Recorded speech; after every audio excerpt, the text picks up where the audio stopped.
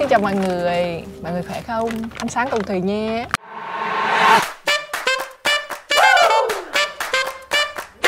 Step back, here comes the queen. I'm in charge, don't mess with me. I wear the crown, so kiss the ring. Hallelujah, keep praising me. Tell me now, who's the boss? I got this thing on lock.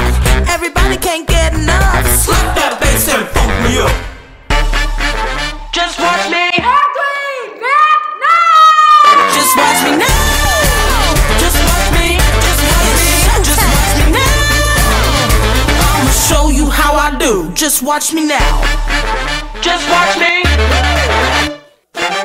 Ngày hôm nay Thùy rất là vui bởi vì sẽ đến một nơi mà Thùy có thể thỏa sức với cái việc mà lựa chọn thời trang của mình.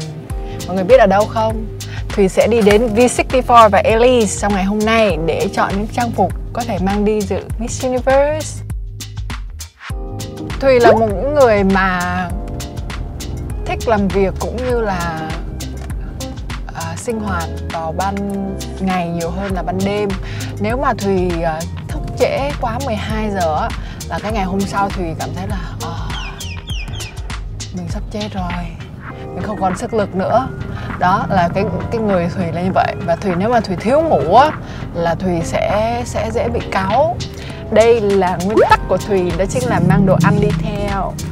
Bởi vì là Thùy không có thời gian ăn quá nhiều, nên là lúc nào mình cũng phải thủ một cái gì đấy trong người mình để mình kịp với cái tiến độ làm việc của mọi người. Cũng như là nhiều lúc mình làm việc mình cứ quên đi, mình không có nhớ đến cái việc ăn, nhưng mà mình mang theo đồ ăn thì mình sẽ nhắc mình để mình nhớ hơn về cái việc ăn uống. Bây giờ Thùy ăn sáng nha mọi người.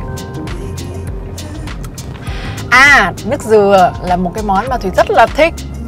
Mọi người có thể thấy đây, lúc nào mọi người cũng sẽ thấy Hoàng Thùy sẽ luôn luôn gắn liền với trái dừa. Rồi, Thùy sẽ ăn bánh mì.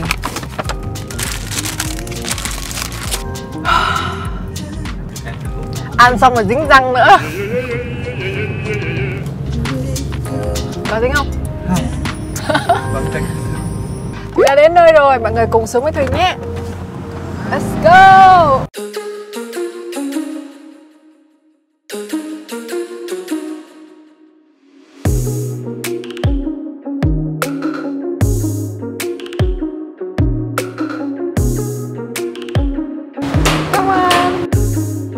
Hello anh Huy. Chào em. Hello anh khỏe không? Khỏe em.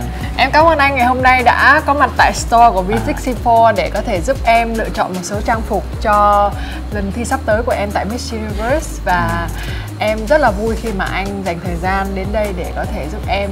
Chắc chắn rồi, thì V-SIXTYFOUR luôn luôn đồng hành cùng em trong cái cuộc thi này.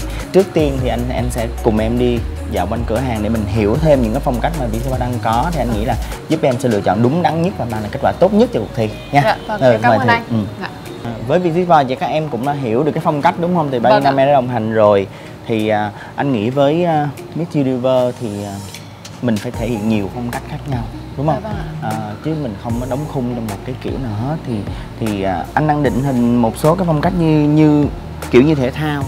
Dạ, em nghĩ là sẽ có rất là nhiều cái hoạt động ở ngoài trời á, thì những cái phong cách mà của jean thì thể thao thì nó sẽ rất là phù hợp, hoặc là sinh hoạt với các bạn thì em nghĩ là mặc những trang phục đấy nó sẽ rất là thoải mái. Nên cái quần hơi hướng phong cách thể thao nè.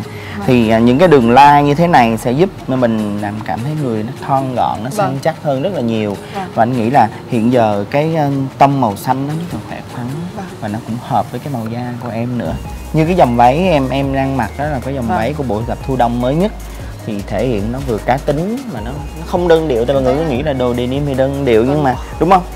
Nó một cái tuyên bố rất là cá tính đó với mình. Đây là những cái kỹ thuật laser mà tiên tiến nhất mà V-SIXTYFOUR đã áp dụng cho tất cả các sản phẩm mà vừa thân thiện với môi trường. Với anh nghĩ rằng là khi em đi với bạn bè thế giới, nếu mà em mang một cái thương hiệu Việt Nam mà mình giới thiệu, và đây là thương hiệu dành cho người Việt và bảo vệ môi trường nữa, giúp ích cho đất nước Việt Nam nữa, thì nó rất là có ý nghĩa, đúng không? Dạ vâng, em cũng là một người mà có cái chương trình về bảo vệ môi trường á, nên là em rất là support những cái sản phẩm mà thân thiện với môi trường. Thế nãy giờ mình cũng đi hết một vòng cái cửa hàng, đúng không? Thì chắc là em cũng hiểu được những phong cách của V-SIXTYFOUR. Thì anh nghĩ là trước khi đến với cuộc thi á, thì mình nên có một cái gì đó, một cái cuộc thi nho nhỏ ở đây đi, để cho mình quen dần với cái áp lực của Miss Universe, đúng không? Với lại anh cũng muốn là có một cái thử thách để cho Thùy hiểu hơn về các phong cách thời trang. Đó là một cái điều mà anh nghĩ là ban giám khảo của Miss Universe thế giới họ cũng sẽ đánh giá rất cao những thí sinh có như vậy.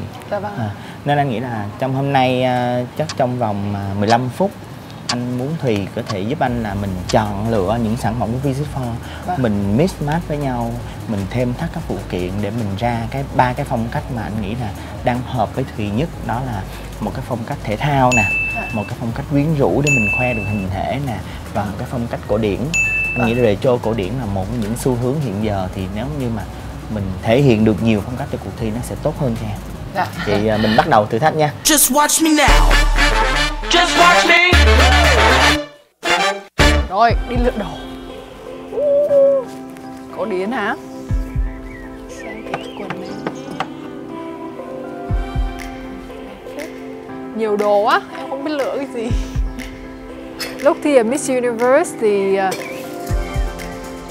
thi chung với nhiều người nên là tâm lý hơi căng thẳng, nhưng bây giờ thì mình chỉ kiểu là mình đang đi shopping mà, nên mình phải thoải mái vui vẻ chứ.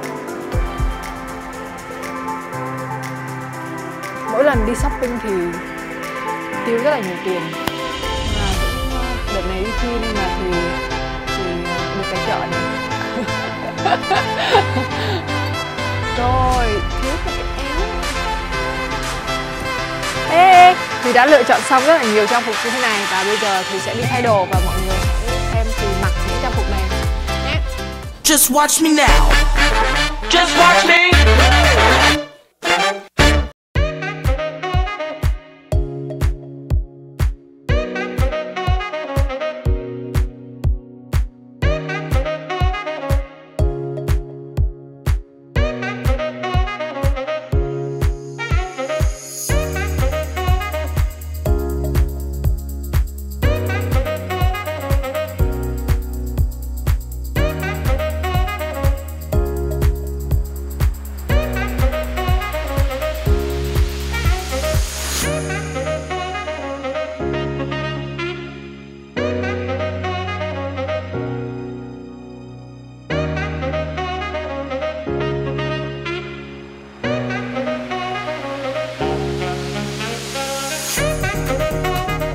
Sau cái thử thách vừa rồi thì tôi nhìn thấy rằng Hoàng Thùy có một cái cảm quan về thời trang rất tốt. Thùy phân biệt được tất cả những phong cách và những gì mình muốn hướng tới những bộ đồ. Tức là khi bạn có một bộ đồ đẹp nhưng mà bạn phải biết phối như thế nào và thể hiện cái thần thái như thế nào để người đối diện có thể cảm nhận được điều đó, thì Thùy đã làm rất tốt. Cảm ơn anh Huy đã dành thời gian cũng như là dành cho em một cái thử thách rất là thú vị để cho em có thể có cơ hội để trải nghiệm cũng như là mix smart đồ jean một cách rất là chuyên nghiệp như thế này. Và em hy vọng là trong thời gian sắp tới V-SIXTYFOUR sẽ đồng hành với em trong nhiều cái project của em hơn ạ. Thì anh tin rằng một cái thử nghiệm nhỏ nhỏ này sẽ giúp cho Thùy có thêm nhiều cái kinh nghiệm để mình có thể tự tin trong cái đấu trường thế giới. Thì anh cũng thay mặt V-SIXTYFOUR để chúc Thùy thật nhiều may mắn để mang về một kết quả thật tốt để làm dạng danh nước nhà trong kỳ thi cơ này. Em cảm ơn anh Huy. Cảm ơn anh. Cảm ơn anh. Tôi nghĩ rằng Hoàng Thùy đã được đào tạo rất là đầy đủ về mọi mặt, tức là về mặt hình thể, về mặt trang phục mang đi theo là như thế nào, và sự thể hiện, sự tự tin của Thùy cũng đã có. Thì tôi tin rằng Thùy sẽ mang về một cái kết quả làm rạng danh nước nhà trong năm nay. Just watch me now. Just watch me. Có. Từ giờ đến lúc thi, Thùy rất muốn tăng ký. Nếu từ giờ đến lúc thi thì Thùy rất là muốn mình tăng thêm một số ký nữa để cho thân hình có thể đầy đặn hơn và có thể trông khỏe mạnh hơn nữa. Mọi người thấy thế nào? Nếu Thùy sẽ tăng lên được khoảng 5 kg nữa. Thùy sợ nhất là sẽ tăng vào phần bụng, bởi vì mọi người biết rồi đó, chúng ta rất là dễ tăng cân vào phần bụng. Nhưng mà Thùy sẽ tập thể dục để cho tăng các vòng khác lên, cho đầy đặn hơn. Nhưng mà 5 kg thì có vẻ hơi nhiều phải không mọi người? Bởi vì quần áo bây giờ Thùy mặc đã chật hết rồi. Thùy rất là khó tăng ký cũng như là thay đổi được như thế này là Thùy cũng cảm thấy là mình đã phải cố gắng rất nhiều rồi. Mình sẽ cố gắng thêm một chút để cho hoàn hảo hơn khi mà bước lên đấu trường quốc tế. Đúng rồi, từ nhỏ đến lớn từ nhỏ đến lớn thì Thùy rất là ốm, rất là gầy luôn. Thùy chưa bao giờ mập mũm mĩm. Thùy nghĩ là chắc hồi còn bé bé chút xíu thì lúc đẻ ra thì mẹ Thùy nói là Thùy 3,5 kg. Thì Thùy nghĩ lúc đấy là mũm mĩm nhất rồi đó. Có ngày xưa thời đi học á, Thùy phải mặc 2 cái quần để trông cho nó mập hơn. Thùy mặc một cái quần ở trong cho nó dày lên, xong mặc quần ra ngoài, quần đồng phục ra ngoài. Đấy, để cho nó mập lên. Sau rồi Thùy đi học á, thì Thùy không bao giờ Thùy dám mặc áo sóc nách hoặc là thấy cái vùng tay của mình, bởi vì mình rất là gầy nên mình sợ là thấy cái sự gầy của mình á, nên là mình lúc nào mình cũng phải che lại.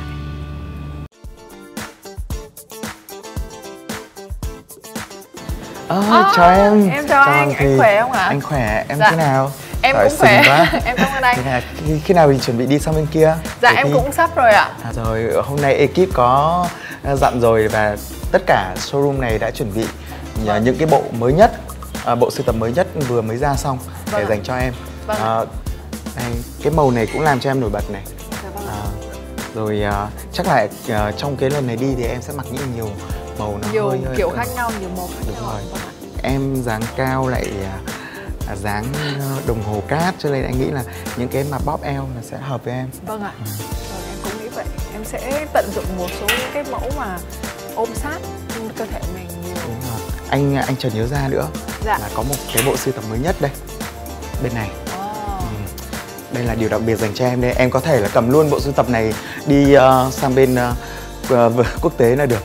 Họa tiết đặc biệt anh ha. Màu sắc rất là nổi bật. Em cứ lựa chọn đi, rồi ekip sẽ may lại toàn bộ theo số đo của em. Và đóng một cái vali và ngày hôm đấy chỉ việc lên đường thôi.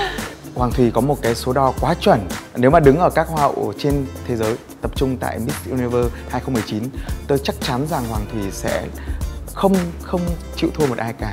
Chính vì vậy cho nên cái vóc dáng đồ cát của Thùy rất hợp với những cái bộ trang phục mà bóp eo, tôn được cái vóc dáng, phô được những cái đường cong cơ thể cực kỳ xuất sắc của Thùy. Và hôm nay thì Elise có một cái sự bất ngờ là sẽ tặng em 2 bộ trang phục. Và ngay tức thì đây, thì bây giờ chắc là chúng ta cùng đi chọn đi để. Vâng ạ. Em thấy màu đen cũng rất là phù hợp với em đó. Màu đen ở đây có một cái đầm này. Cái này chắc là hợp với em đúng không? Dạ. Như là may cho em còn gì. Vâng. Như được đặt hàng riêng đúng không? Để anh cầm cho. Dạ em cảm ơn anh ạ. Em nghĩ là em sẽ mặc một bộ màu trắng nữa đi hai anh. Đây. Ở đây có một em cái thấy đầm. thế nào? Vâng. Cái này thì cái form cũng như vậy, tôn dáng, tôn eo của em. Vâng ạ. Và mà cái phía ngực này được đúng rồi, được đầu tư hơn, may cầu kỳ hơn. Vâng ạ. Em nghĩ em sẽ thử 2 cái bộ váy này được không ạ? Ok.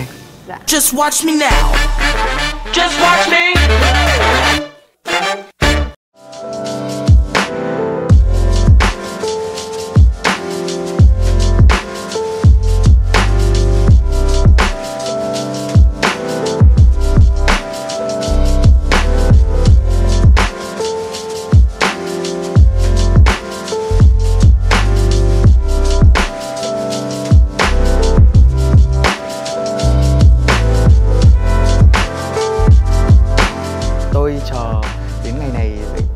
Có nghĩa là năm Hoàng Thùy đăng quang, tôi rất là mong Hoàng Thùy đi sớm hơn, xuất hiện sớm hơn. Bởi vì thực sự là đã biết Hoàng Thùy từ lâu và gắn bó với Hoàng Thùy, bởi vì trước đây cũng anh em cũng làm việc với nhau rất là nhiều. Và tôi thấy rằng Hoàng Thùy đầy đủ tố chất của một Miss Universe. Và những cái gì, những cái sự nỗ lực, cố gắng, có thể nói rằng đấy là một cái trái tim dũng cảm mà rất hợp với lại sàn diễn, với những hoạt động của Miss Universe. Just watch me now. Just watch me. Hôm nay sau khi nhận được sự tư vấn của V-SIXTYFOUR và Elise thì ngày hôm nay Thùy đang có một cái cuộc hẹn cùng với 2 chuyên gia, đó chính là chuyên gia định hình phong cách Cindy Nguyễn và chuyên gia trang điểm Si Quân Lê. Hôm nay em rất là vui khi mà có hai anh chị ở đây để có thể giúp đỡ em trong phần là chọn trang phục này, cũng như là hướng dẫn em về những cái look make up mà em có thể sử dụng trong khi mà em tham gia cuộc thi Hoa hậu Hoàn Vũ Thế Giới.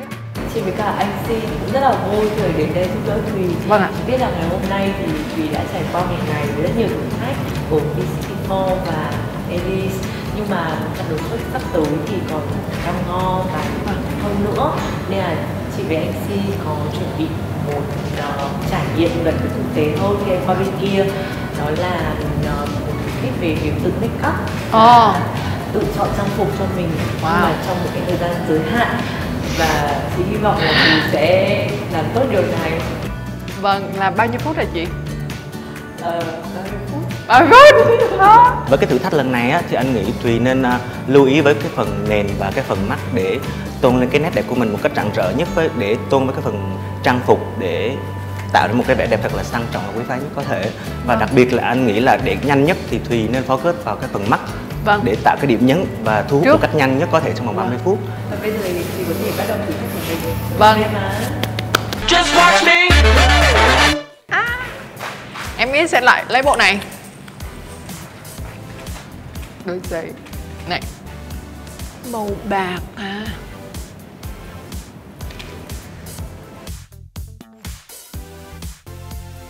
Rồi bây giờ Thùy sẽ tẩy trang. Mọi người có thể chiêm ngưỡng mặt mộc của Thùy.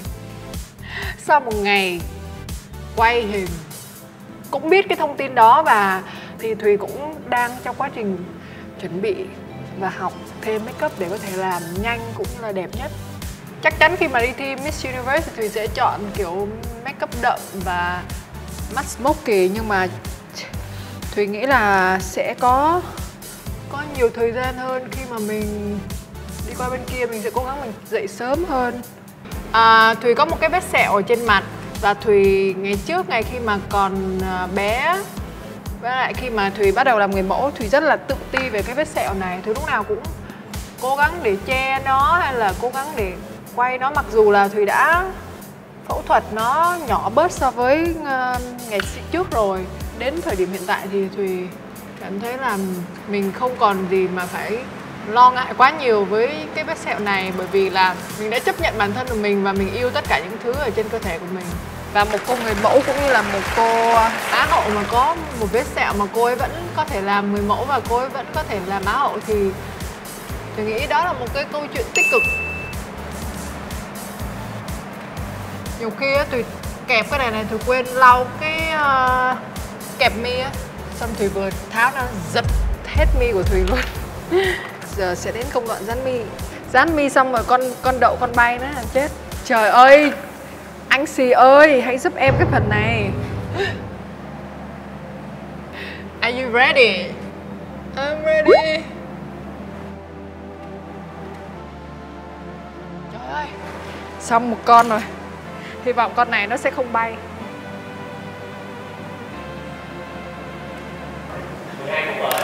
Bao nhiêu phút nữa? Không có đâu, đây 10 phút nè. Thế là sắp hết giờ rồi, chỉ phải nhanh lên thôi. Hurry up, hurry up. Ok. Evening gown hả? Cho màu sáng vào nào. Đây là một cái phần mà Thùy không muốn mọi người biết đến. Cái phần này của Thùy, cái phần tóc này nè, thắt chắp chỗ này tại trông nó rất là giống hói. Chưa, cái cọ của em ai lấy rồi? Ai nên trộm cò của em nữa? Cái mắt bên này rồi. Mọi người thấy Thùy make up xong đẹp hơn lúc chưa make up không? Thùy nghĩ là đẹp hơn đó. Thôi bỏ qua công đoạn này luôn đi, không kích mí mắt nữa, hết thời gian nữa rồi. Rồi, xong make up rồi. Not too bad. Đường xa ướt mưa, đừng bắt anh đưa em về. Sao em không ở lại đây đêm nay? Vì đường xa ướt mưa, em muốn anh đưa em về. Sao em không ở lại đây đêm nay? Ôi em đẹp quá.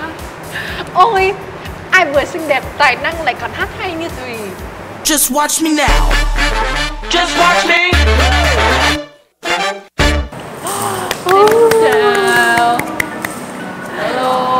Thực sự là chị cũng đã biết là Thùy có khả năng make up và tự chọn những cái bộ trang phục cho mình rồi. Nhưng mà chị cũng rất là bất ngờ sau khi nhìn thấy Thùy hoàn thiện look beauty queen của mình.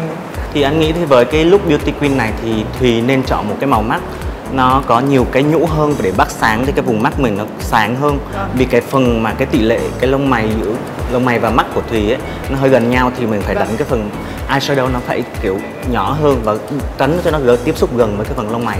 Với lại cái màu đỏ thì anh nghĩ là nó tương đối ok thôi, nhưng mà anh nghĩ là nếu chuyển qua tông màu cam đất hoặc là hẳn cả nâu đất hoặc là smoky eye luôn ấy thì nó sẽ phù hợp với cái trang phục này. Mà anh nghĩ là nếu mà Thùy có thêm thời gian ấy thì nên tích mí một tí nữa để phần mí mình nó rõ hơn. Thì nó sẽ trong mắt mình sẽ rất là sáng hơn. Chị biết là cái thử thách này thì về thời gian là vấn đề then chốt, thế nên là thì làm được như thế này thì chị cũng có thể chấm cho Thùy 9 điểm. Bởi vì là em có sự am hiểu về màu sắc, về style, về các em hiểu được điểm mạnh trên cơ thể của mình. Thì với cái look beauty queen hôm nay thì anh nghĩ anh sẽ cho Thùy 9 điểm. Nhưng mà anh nghĩ là đó là cái điểm mà kiểu vì cái mức thời gian nó hơi hạn chế. Thì anh làm việc với Thùy một quãng thời gian thì anh thấy là Thùy có một người có cái gu thẩm mỹ khá là tốt. Và cái cách sử dụng màu thì màu môi và màu mắt hôm nay tương đối là chưa ok lắm, nhưng mà thực sự anh nghĩ khá là phù hợp với trang phục. Và Thùy phải lưu ý là nếu mà thời gian gấp như thế này phải cố gắng là phần nền như ban nãy anh đầu anh đã nói với Thùy là phải thật là đều, và vì ánh sáng khi mà lên đèn sân khấu rất là rõ là mình sẽ bị focus vào những cái vùng mà nó không được đều màu ấy. Còn đối với phần tóc thì anh nghĩ là Thùy nên, thường thì anh thấy là Thùy rất là phù hợp với tóc thẳng và rất là đẹp rồi, nhưng mà anh nghĩ là để đa dạng hơn và khi mà đi cắt watt thì phần tóc nó bồng bềnh hơn thì mình thử với cái style tóc xoăn một tí và bồng bềnh một tí, khi mà đi cắt watt nó sẽ sáng hơn. Hoặc là khi mà Thùy để phần tóc nó gọn hơn một xíu nữa thì cái gương mặt của Thùy nó sẽ sáng hơn. Thì Thùy thử đổi style và đổi một số cái ngôi giữa và cái ngôi 73 hoặc 64 thì nó sẽ đa dạng hơn về để cái tỷ lệ mặt mình thay đổi liên tục để cho cái khán giả người ta cảm giác là mình thay đổi liên tục về cái style của mình. Em nghĩ là mình sẽ phải học thêm cái cách mình make up, có nghĩa là mình sẽ phải tận dụng tối đa những cái bước thao tác của mình một cách nhanh nhất. Thì trong thời gian sắp tới em sẽ cố gắng để có thể hoàn thành tốt và học thêm một số kỹ năng, nhờ anh Si giới thiệu thêm về một số các kỹ năng về làm tóc cũng như là kẻ mắt hay là đánh mắt cho nó được nhanh hơn. Cảm ơn hai anh chị đã dành thời gian ngày hôm nay đến đây để cho em một cái trải nghiệm rất là thú vị.